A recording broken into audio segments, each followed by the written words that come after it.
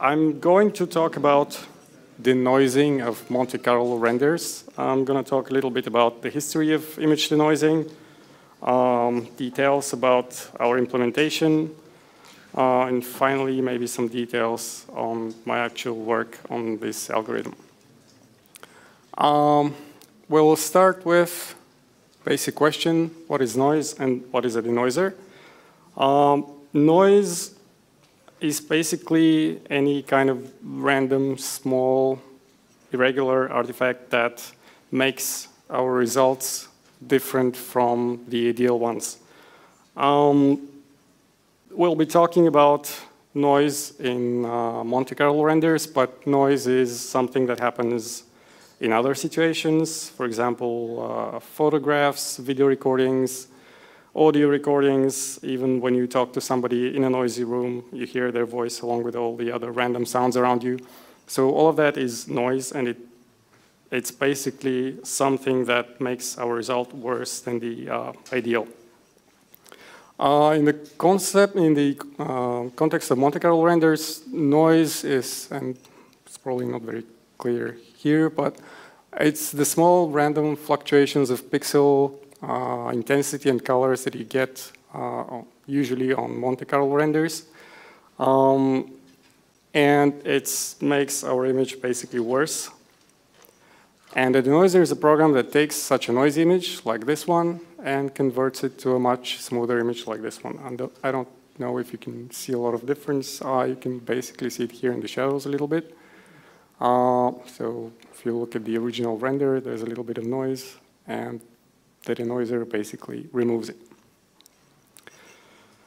So a denoiser is a program that takes the noisy image and gives us a smooth one, while hopefully preserving all the detail and not ruining the image in any way. What causes noise? It's an interesting question, and it mostly happens because we don't actually know what the final result is. If we knew the final value of all pixels, we would just put them there and we'll be done. But we don't do that. We try to guess the final pixel values by using Monte Carlo integration. And it is, by its definition, a guesswork. We try to guess what the final result will be like. And we can make this guess in a number of ways. For example, we can calculate the value of the function that we're integrating, in this case, the rendering equation. We can take several samples, and by looking at the values of those samples, we can sort of guess what the final pixel value should be. But we can also use any other information that we can get from the scene. And there's an interesting observation that basically all the improvements, all the advancements in ray tracing have come because of new ways to either use existing information or to collect and use new information about a 3D scene. Some examples of better usage of information is importance sampling. We know, for example, that light sources are important in our scene, so we can take special care of sampling them separately from anything else. Multiple importance sampling goes a step further by using information from several different sampling techniques in order to make the final result better. Adaptive sampling tries to collect information at runtime. It doesn't rely on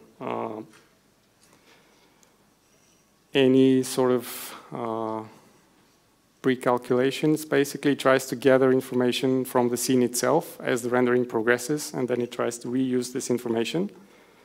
For example, V-Ray does adaptive image sampling, where it can figure out which parts of the image need more work, and it can focus its efforts there. But it can be done also in many other ways. We can also use information between, you can also share information between separate independent calculations. And examples of these are bidirectional path tracing, point-based caching solutions like irradiance caching.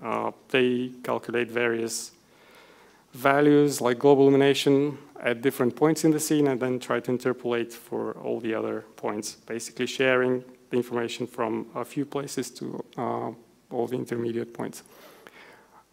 And also, denoising is an image-based technique for sharing information between pixels in the image. So it's not a 3D approach like irradiance caching. It works in image space, but it also can be viewed as a way of sharing information between different calculations. And the key to making a successful algorithm and a successful denoiser is to figure out to what extent we can share this information. If we do it correctly, the results will be very good, like I showed in the first image. If you do it badly, we'll get artifacts like flickering or light leaks or blurry results. So it's important to get it right. And it's also important to realize that, like I said, all of this here is guesswork. If we guess right, then everything is good, but we can't be always right. So the requirements from our denoiser, basically it has to be reasonably fast, and hopefully faster than just rendering the image with higher quality. It should be unnoticeable in the final result. You shouldn't be able to tell that an image has been denoised. It should preserve all the image details. It should not introduce additional artifacts. A little bit of history. Denoising it's become more popular in recent years, but it's not anything new. Denoising has been around for a really long time. The first time I ever saw denoising being used in the context of image rendering is there was a paper by Henrik Jensen where he used a median filter to denoise the GI version, the J portion of an image, and then blend it with the direct illumination. There are also many denoising tools intended to work with photographs or video streams. Video typically works better because we have multiple frames and they provide additional information. And as I try to explain, more information usually results in getting better results. There have been products for image denoising for a very long time, like Neat Image, Red Giant Denoiser, and others. They were originally specifically for video and photograph denoising. This is actually 2 images from the first Jensen paper. This is the original render. It's not probably very obvious, but it's a little bit noisy in the shadows. And this is the version where the GI render element has been denoised with a median filter. And it definitely looks better. And Jensen did this more than 20 years ago. But it took 20 years for the concept to catch on. Right. I've known people using Neat Image to denoise their renderings for a long time, maybe 10 years or so. So it's not by any, it's not something new. But recently there has been a lot of research in that for several reasons, mostly because ray tracing has become the algorithm of choice for producing photorealistic images. And ray tracing is unfortunately on the slow side. It takes a lot of time to get a clean image out. So anything that can help speed up that process is very good. Also, renderers can provide additional information about an image. If we have just a photograph or a video stream, that's all we have. But the renderer can give us all kinds of different information. It can provide us with surface normals, z-depth, diffuse texture, color, any additional information that we might need to produce a better image. And again, having more information helps us to get better results. Also, several companies demonstrated that you can actually use denoising in feature films. They were a little bit behind the Argvis guys who've been using denoising for a long time, but the film Gravity used denoising. Framestore is a UK company that worked on it, and the renderer that they used was a little bit on the slow side, so they used denoising to get better results. Disney released Big Hero 6 last year, and it used their denoising technology quite extensively, and nobody noticed, so that's a good thing. Many rendering packages now have denoising tools, and there are also companies that develop standalone tools for denoising Monte Carlo renders. Currently, the only one that I know is a product called Altis by a company called Bright. And they can basically take images from any render and denoise them. So now a few different algorithms for denoising images. They more or less describe the different things that I tried when developing the V-Ray denoiser. starting from the basic ones and simple algorithms, and then moving on to more complicated ones. The simplest form of denoising is just to blur the image. Basically, for every pixel, its final color is the weighted average of the colors of nearby pixels that are in some region R around our pixel. And each of those colors is weighed by some weight function. The weight function for the Gaussian blur is just the exponential function. Let's forget about this term here for a moment and assume that it's not here. So it's basically an exponential function where the exponent is just the distance between the pixels with some scaling coefficient. And it's very, very easy to implement. And here is basically a demonstration of that. I chose a pixel somewhere here from my image. This is the area around it that I take. So I take all these colors, I multiply them by the Gaussian function. I get this result, and then I get the weighted average of all those pixels. And when I do the same thing for all the pixels in the image, I get something like this, which is obviously there's no noise, but it's also very blurry, so it's not a usable image. And the question is, can we improve this result? Yes, we can with a technique called bilateral filtering, which is basically a Gaussian filter, but it also takes into account other, not just the distance between pixels, but other properties as well. We can take the color of the pixels. So if we have a bright patch of pixels next to a dark one, we can prevent the blending between those areas. We can also look at things like normals and z-depth to figure out whether we can blend between two pixels in the image. Those additional render elements, separate from the color of the pixels, are called feature elements because they help us determine what is a feature of the image and what is noise. And the feature is something like a shadow edge, which no matter how many samples you put into the image, it's there, it doesn't go away. Whereas noise is something that with more samples usually cleans up. So those additional render elements can help us distinguish between features and noise. And I'm going to talk about this part a little later. So yeah, this is pretty much the same as the next slide, but in addition to the color and the normals, we're also looking at some other properties of the scene, and I'm going to talk about this in a moment. The formula for the bilateral filter is pretty much the same as that one for the Gaussian. The only difference is how we compute the difference between two pixels, P and Q. And in addition to just the distance between those pixels, we also take the differences in their colors, in their normals, and anything else that we want. Again, with some scaling coefficients here. I'm going to talk about those a little later.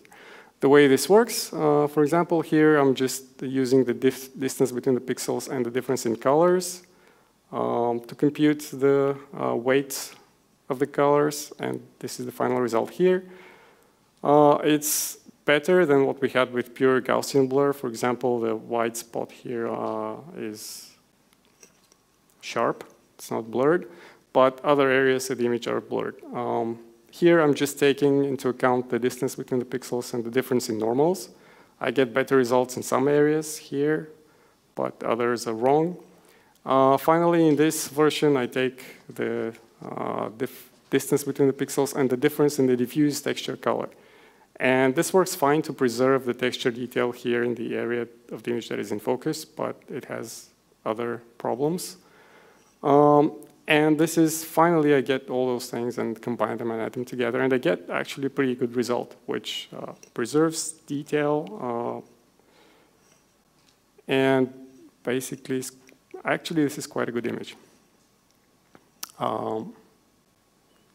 If that works so well, the only question is how to choose the different scaling parameters that we had in our formula here, how to choose all those different numbers.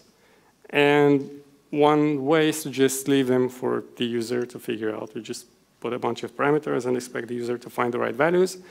It works, but it would require like 5 or 6 numbers that have no meaning to the user at all.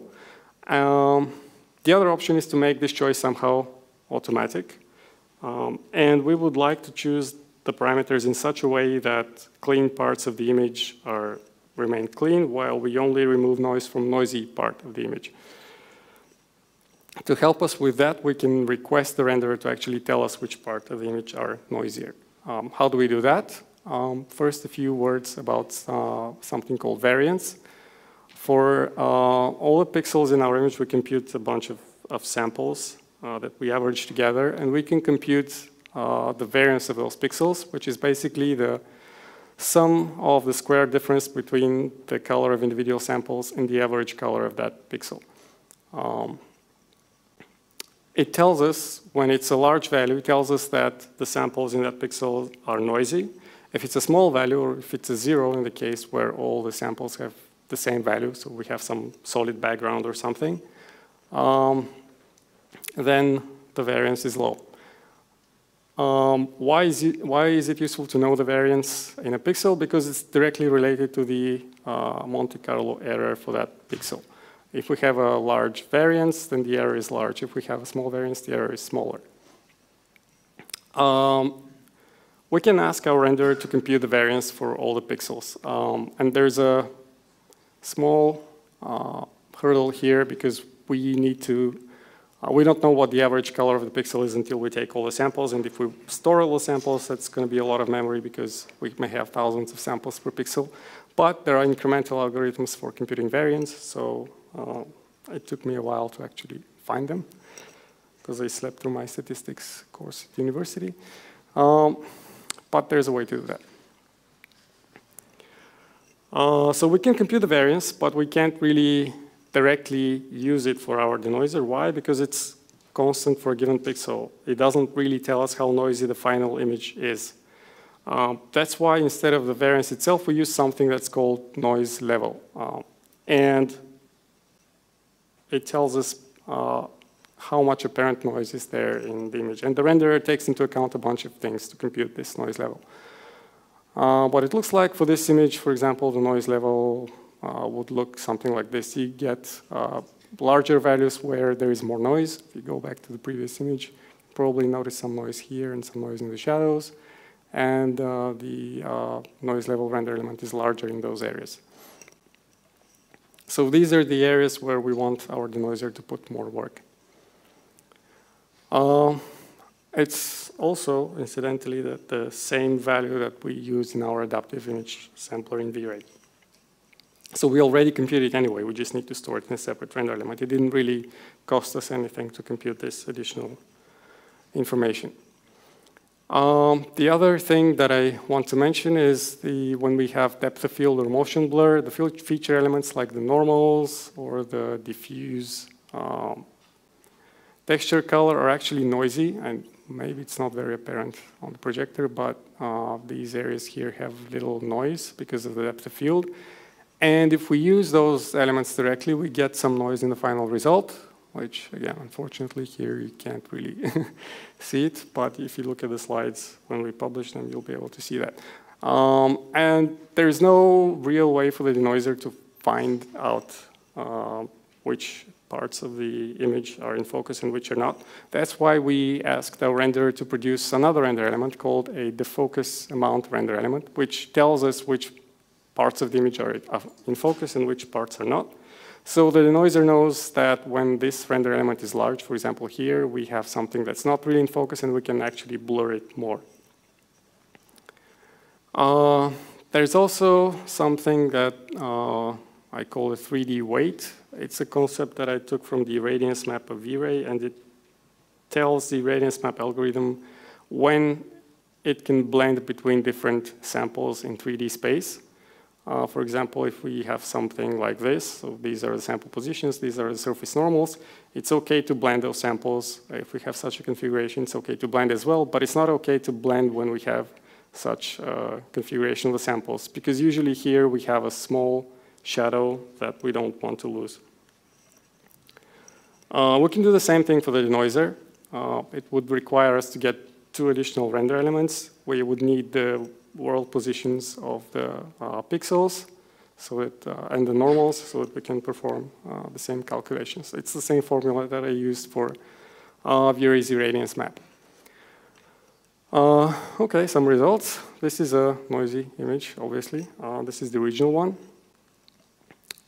This is the result computed with just bilateral filter based on the colors and the normals and the diffuse texture color. It's a nice image. It preserves detail quite well. But if you look a little carefully, you will notice that it blurs this edge a little bit more than it should. Why? Because the points on this side and on this side have exactly the same normal. The colors are not very different, just different shades of gray. So it tends to be a little bit blurrier than it should be. If we take this 3D weight into account, I don't know if we can notice, there's a little bit of change in this edge here. Basically, if we take the 3D weight into account, it's slightly sharper because we know that we can't blend pixels from this side of the edge with pixels on the other side of the edge.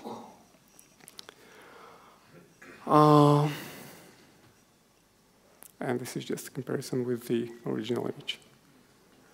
So far so good. I got here at some point, and bilateral filtering generally seemed to work fairly well. But there was still some annoying things. Like if you look at the wall here, it's a little splotchy, and it's not really an image that you would like to show to a client if you do architectural visualizations. So the question was, when I got to this point, can we make it better? And yeah, the bilateral filter is okay, but it's not the best thing that we can probably do. Yes, we can do better. There's another filtering method called non-local means filtering. It was introduced in 2005 by a guy called Anthony Boadis. And he realized that instead of comparing the color of pixels to determine whether we can blend them, we can actually compare small blocks of pixels. I tried different block sizes. I ended up using 5 by 5 blocks. The original algorithm that Boadis described compares blocks from anywhere in the image. Like you can take a sample that's a block that's from this side and you compare it to a block that's here, and if they are similar enough, you will blend them. I didn't do that for performance reasons, so I still restricted the search for similar blocks just within the small region around each pixel. And we can do this not only for colors, we can do this for normals, diffuse texture, color, and so on.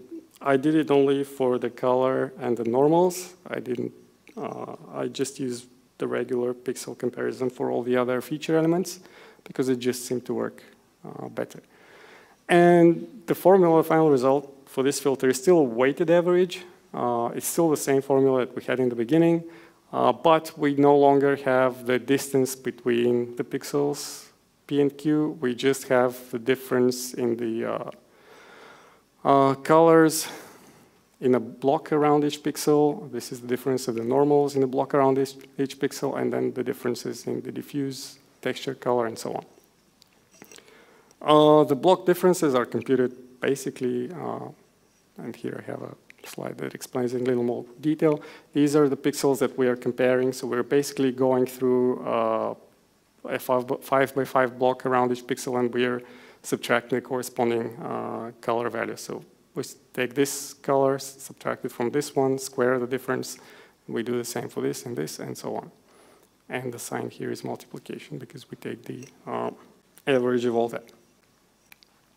And the whole idea why we do this, because we are able to better detect similar features in the image. So if we have an edge that goes like this through the two blocks, if we compare just the center pixel values like we did with the bilateral filtering, the colors are the same, but the non-local means filter looks at the whole block. And in this case, because the edges are very similar, we get a small difference, a small color difference for the pixels for P and Q. But if the edges are like this, even though the center pixels are still the same color, we get a large difference between those blocks because when we take the difference between the pixels within the block, they're all quite large. And this is the result that we get by applying this algorithm. as a comparison. This is the bilateral filter. This is the non-local means. As you can see, they're all very similar, but all the splotches are gone, and this image generally looks a lot smoother. And it's something that you can actually show to your clients, or our clients. Can show to their clients, actually. Here I experimented with different sizes of the blocks. Here I just use 1 pixel blocks, so just comparing pixel values. This is 9 pixel blocks, 3 by 3 around each pixel. The only differences you can probably see are here, where you have a little bit of detail and maybe the grids here on the ceiling. It's not a big difference, so again, it takes a while to notice it. Just the 9 pixel blocks make this area slightly sharper. And there's also, So I did this, and it turned out to be very good, actually. It had all the good qualities of the bilateral filtering, but it was also smoother, and it preserved the edges a lot better. And that's more or less the final algorithm that we used, with a few final touches. What are those? First, I didn't actually use weighted averages. Until now, I said that we're doing weighted averages, but that's not what we ended up doing. Eventually, we used the least squares fit to find the pixel colors. It's the same approach that we used in the radiance caching algorithm of V-Ray, and it worked better in that case. It works better for image denoising as well. Also, when I compare the blocks of colors, I don't actually compare the center pixels. Why? Because it helped to reduce fireflies a little bit. Firefly is just a very bright speckle in the image that's different, very different from the surroundings, and I have an example a little further on. We also do all this blurring, and all the calculations are done in sRGB color space. The logic behind this was because people are generally more sensitive to dark colors, and if you don't do that, you end up blurring a lot of shadow detail. Other things that we implemented is denoising of individual render elements. What I showed so far was only denoising of the final RGB image, but nothing prevents us to do the same thing that Jensen did so many years ago, to split the image into separate components: diffuse lighting, direct lighting, global illumination, reflection, and so on. Denoise all those elements completely separately from each other, and then add them back together to get the final result.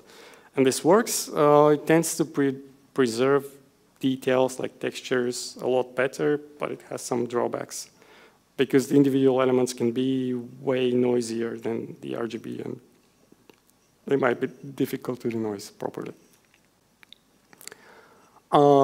This is just an example of why I do not take the center pixel into account when comparing blocks. This is an error motion image, which has some sort of fireflies here. This is a standard non-local means filtering, and this is without comparing the center pixels in the blocks, and it's just slightly better. If I zoom in this image, it just looks slightly better than standard non-local means. Other things that we did also, we can compare pixel blocks not just from the same image, but we can compare pixel blocks from several frames of an animation. This helps us to reduce noise for animated images.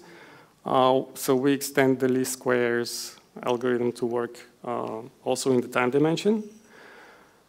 And it's useful not only to reduce noise, but also just if you have, because of anti-aliasing sampling, well, it's still kind of noise, but sometimes you get shimmering when you have fine details like fur or hair, and this approach helps to stabilize that type of noise. And I have an example about this, if I can find it.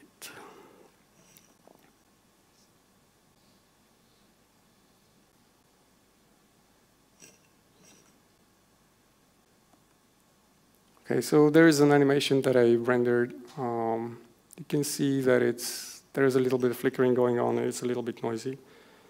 And if I had a mouse, I could probably zoom in to show you what it looks like.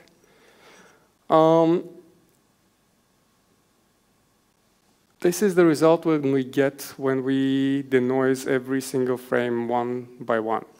It's slightly better, but there's still flickering, and it doesn't look quite as good as it should. And the final layer that I have here is using cross-frame denoising when I compare blocks from different pixels, blocks from different frames. In this case, one frame behind and one frame before and one frame after the current one. And it generally tends to work better.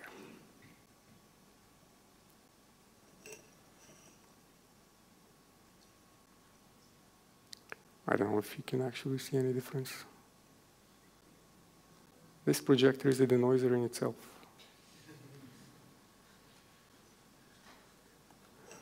Okay. You can look at these later on the laptop. So let's go back to the presentation.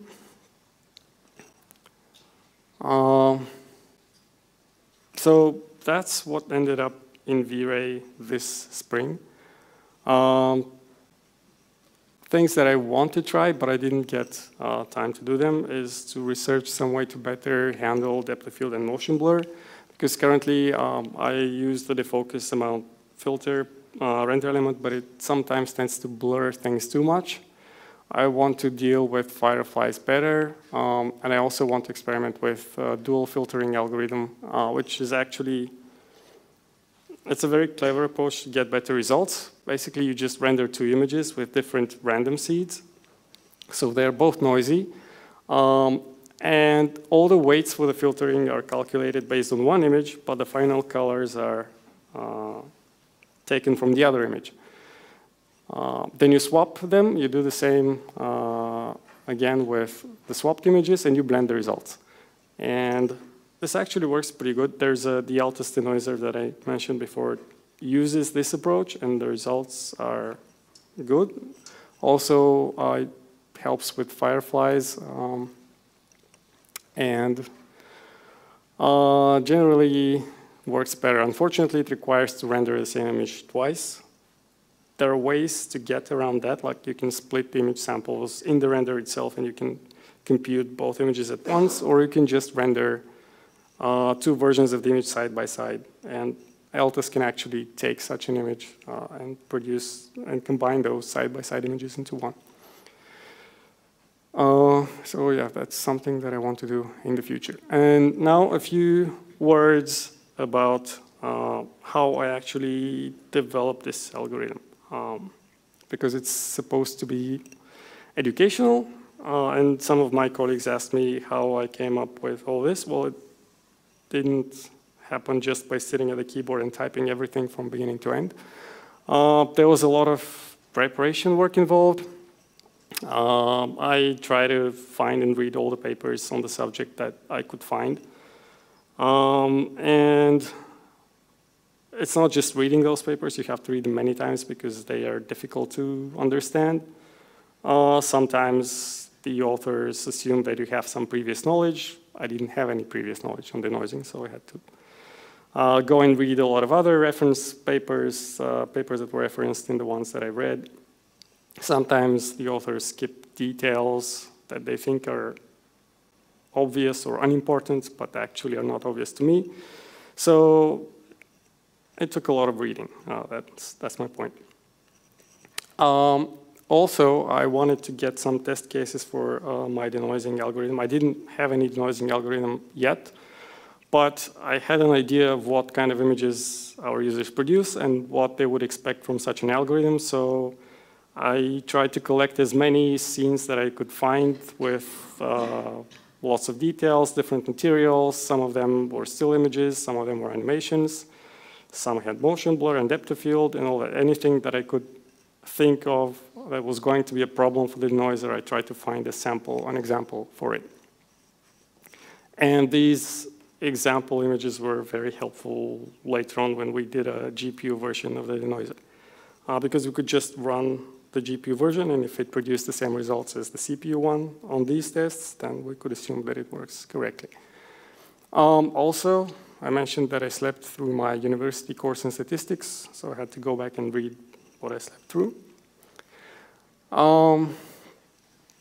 Papers, these are the papers that I've read and which I actually found most useful.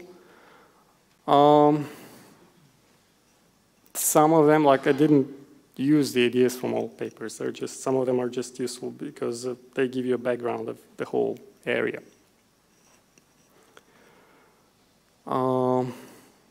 These are some of the example images that I collected and that I tested my denoiser on. While developing it, some of them are models from Evermotion, others are scenes that I could find on the internet. Other scenes are done by our 3D guys, like this one here. There's a teapot, obviously, motion blurred. And I even bought a model of a cat from TurboSquid to test how the algorithm performs with fur. So it looks like a dog, but it's actually a cat. So I also wanted to, it would have been too slow to develop this denoiser as a part of V-Ray, especially V-Ray for 3ds Max, because 3ds Max starts for about a minute just if you want to test things, and I couldn't do that for every single line of code. So instead I did a small application to use for testing purposes. It was based only on our utility libraries because I needed ways to read and write images and display something on the screen. But it actually didn't contain any V-Ray code. It was command line, so I could run all the tests and compare the results. And it was very useful because later on we took this code to a separate library that we could integrate in many other ways as a standalone tool in V-Ray, but we also did a new plugin that uses this denoising library. And also it made the development of the GPU version later on a lot easier.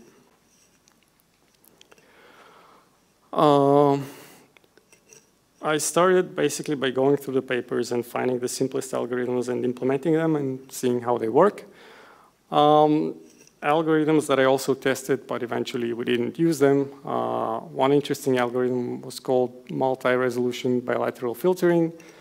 And it was interesting because it used wavelet decomposition of the image, which was a good idea to look into the whole wavelet thing and see how wavelets actually work. So it was more just I was interested to see what those wavelets are, rather than, we didn't use it for denoising eventually because it had problems, artifacts and so on, but it was a useful experience. There's also an algorithm called ray histogram fusion, which is very elegant, and I implemented it to see what it would look like. It handles depth of field and motion blur very naturally. It doesn't need any feature elements. It doesn't need information about normals or world positions or anything. But unfortunately, when I compared it to our final result, it was actually worse because it was blurring the image a little bit more than I would have liked. It had a lot of large memory requirements and so on. But basically, just the idea of the ray histogram fusion is to make a histogram of the samples in each pixel. And then instead of comparing colors of pixels, it just compares histograms. And the idea is that pixels that have similar histograms can be safely blended because they probably represent the same thing in the scene. Also, it turned out to be patented. How did I find out? When doing this type of research and when reading papers specifically, it's a good idea to keep in mind that anything in those papers can be patented. There are, even when you read SIGGRAPH papers, especially if they come from companies that are in some sort competitors, you could expect that many of those papers could be patented. And the problem is that you don't actually know this until several years after that when the patent is finally approved. So just going and implementing the latest SIGGRAPH paper is actually a very bad idea. Especially for, and this has happened a number of times with companies like SolidAngle, Eon, Disney, Pixar, Autodesk, NVIDIA. If you read papers from them, you should know that they're probably patented, and you should maybe look into that before rushing off to implement them. How did I look for patents? One way is to look for the names of the authors. The other way is to look for the companies where the authors work, just to make sure you're not accidentally infringing on a pattern without knowing it. And like I said, implementing the latest papers is probably a bad idea. That's why I generally try to stick to known algorithms that have been around for a while, and I just made them work for my specific case. In this case, when I did this, the array histogram fusion turned out to be patented. So good that we didn't use it. There was a lot of trial and error developing this tool. The tests helped a lot because every time I made a change, I could run the denoiser on all the different images and look at the results. And yesterday we had a couple of talks about test-driven development. And this is kind of like that, only not exactly, because I couldn't write tests for my code because I didn't know what the code would be like. And there's no way to make test for whether an image is a good image or a bad image, so I just had to judge this by eye. And some of the changes that I did made some of the tests look better, but made others look worse, so there was a lot of tinkering with getting the right formulas and the right multiplications in the right places and so on. Of course, eventually when you have the final algorithm and you decide that this is it and this is what is going into the actual product, you can go ahead and write unit tests for your code, now that you know what the code is actually supposed to be doing. And this actually helped, like I said, with the GPU development. The denoiser, we integrated in all the different versions of V-Ray for 3ds Max, Maya, and Modo. The standalone tool is still there. People can use it for animations. And we also did a Nuke plugin, which can be, it doesn't depend on V-Ray. It's a free tool that you can load in Nuke and use it to denoise renders. We needed to do this because with all these denoising approaches, it's not very clear what to do when you have a composite where you take different render elements, you do stuff to them like color corrections, and then you combine them together. It turned out that having a denoiser at the end of the whole compositing process just simplifies the whole thing. I mentioned the GPU a number of times. Our GPU team took the code and rewrote it in OpenCL. It's basically just image processing code, and GPUs are really, really good at this. So the result is many times faster than the CPU. That's it.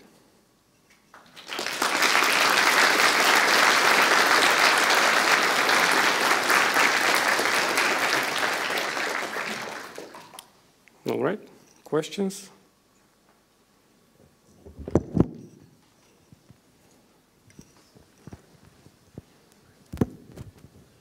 Thank you, Vlado. It was a very nice talk.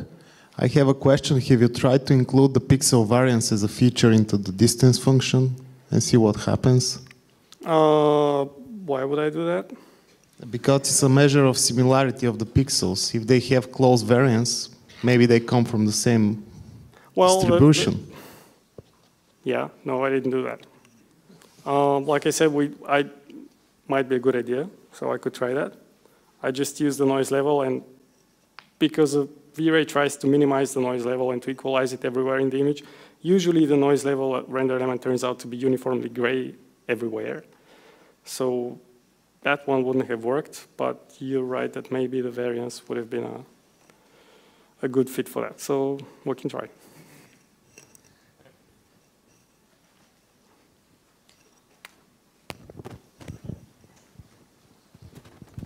Hello, I hope the noise variance is not really the 3D weight, being the difference in, I guess, the normals. But did you use this into the per patch technique, likewise in the per pixel technique that you showed earlier? So you can repeat that? Did you use 3D weight into the final filter? Yes.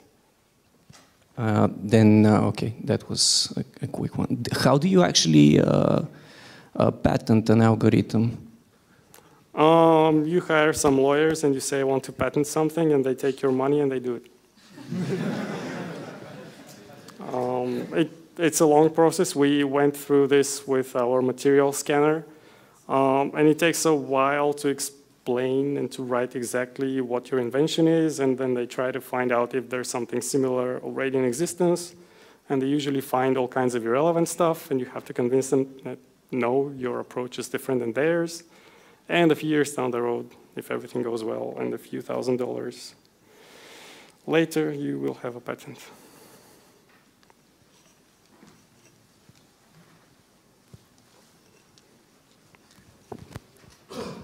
I would like to ask, do you have some level of denoising that can be introduced? Because, for example, Bulgarian filmmakers will be very unhappy without noising because they say noising is the art, noise imitate the grain of the film, so no noise, no art. What they usually end up doing is that they want their renders coming out of the render engine to be very clean, and then they add additional noise in something like Nuke. So they say that the noise you get from Monte Carlo integration is slightly different from film noise, and they don't like to use it directly. So they want the renders to be clean, even if they will make them noisy after. So. Hey, Vlado. Specifically for the case of denoising depth of field images and motion blur images, I'm thinking, so in these cases, you actually end up having multiple rays sampled for each point in the scene. Yes. And after you project these rays into your simulated camera, they end up on some sort of a film, I presume, where you effectively have a light field.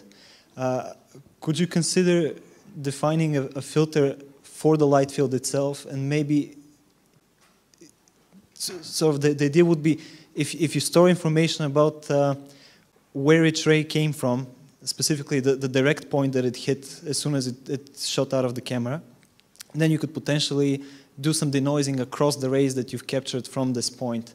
But these would be rays that you've captured in neighboring pixels, but coming from a single point in the scene. Yes, it can be done, but I didn't do it.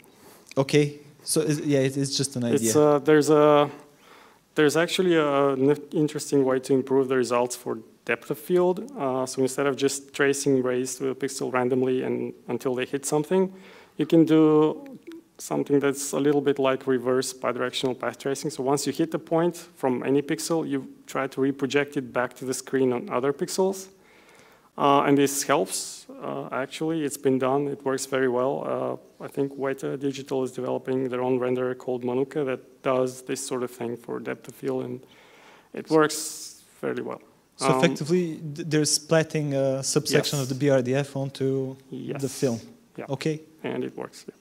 Okay. But it's not directly related to denoising. It's just a way of decreasing the noise in the image, but it's not denoising it as such.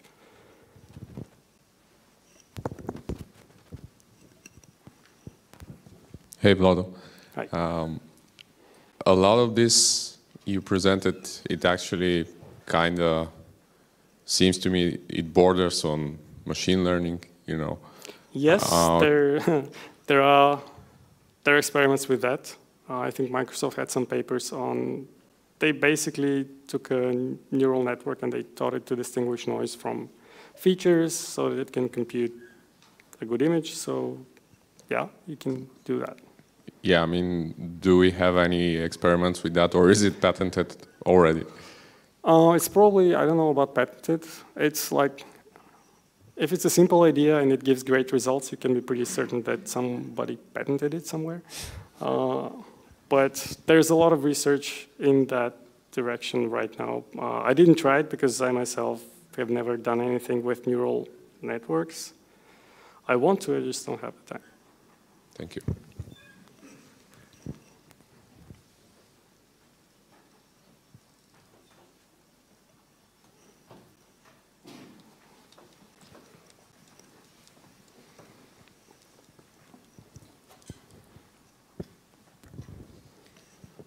So a lot of these techniques seem that they work well offline. Can they be used also reducing the number of samples that V-Ray produces while rendering?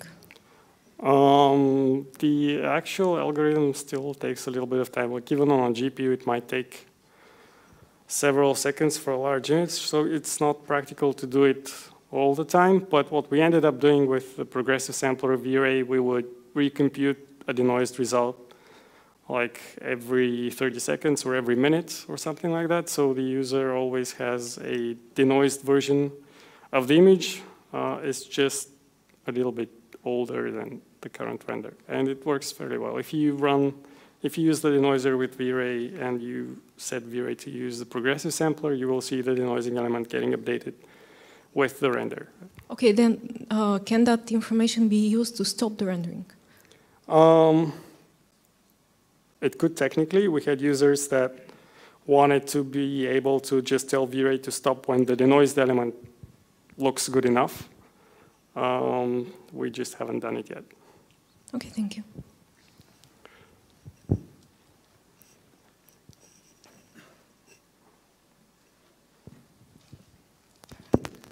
You mentioned that you're planning to render basically two images, use the two versions of the rendered image to denoise. Mm-hmm. Isn't this beating the purpose? I mean, you have to like render twice and then do some denoising, yes. then just invest more time in the initial render. The point is that those two images are lower quality images than what you would do originally. So the render time is still the same. There are two renders, but they're worse quality, so they go faster. So the idea is that for the same render time, you would get, you won't actually increase your render times.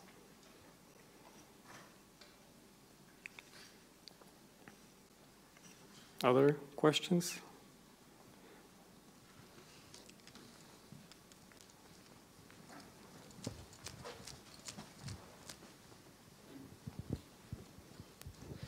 I just had one more idea that I want to share.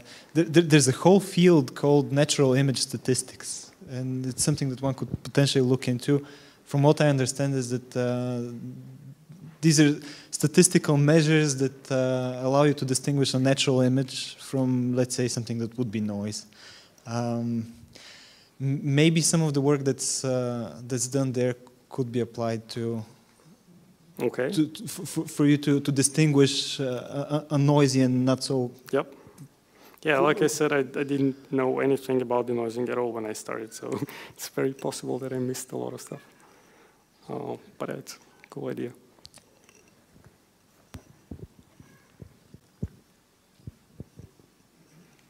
Well, if no more questions, then thank you very much.